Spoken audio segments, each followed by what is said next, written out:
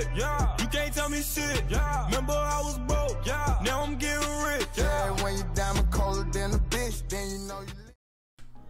The Sacramento Kings have made 2 free agent moves today. They signed George Hill to a 3-year, $57 million deal and Zach Randolph to a 2-year, $24 million deal. Happy 4th of July, guys. I'm going to be heading over to a cookout later on to swim with my grandma's.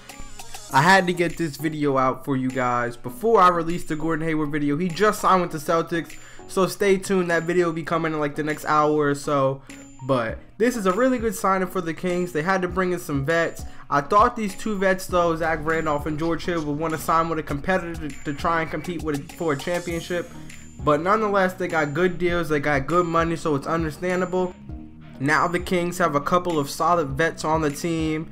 And Hill and Randolph, they had a very good draft. They got De'Aaron Fox. They have young guys like Buddy Hield, Scalabrine. They're saying Buddy Hield is going to be like the next Steph Curry. I don't know about that. We'll have to wait and see.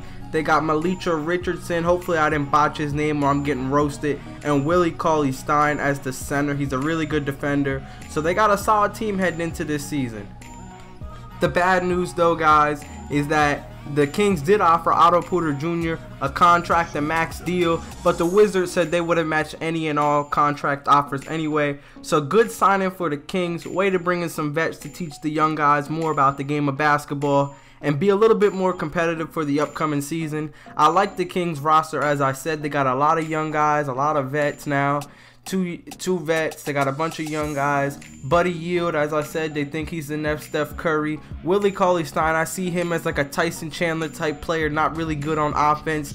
They got guys like Garrett Temple. It's gonna be hard to compete out west with all the competition that's heading out there, but nonetheless, this team's been looking better and better ever since they traded away Boogie to the Pelicans. So congratulations to all you Kings fans. These are 2 good signings for you guys. Don't expect playoffs or nothing like that, but definitely expect to be better this season and expect to compete with some of these better teams. You might not be able to win, but you guys can definitely compete with Zebo and George Hill. And look at that bad shot by this dude. Stick to the end of the video, guys. You guys are going to see a crazy shot that I hit. Thank you guys for rocking with your boy. I want to know what you guys think in the comment section, as always. But thank you guys for rocking with your boy. It's your boy Tyus signing out. I hope you guys enjoyed this video. Peace.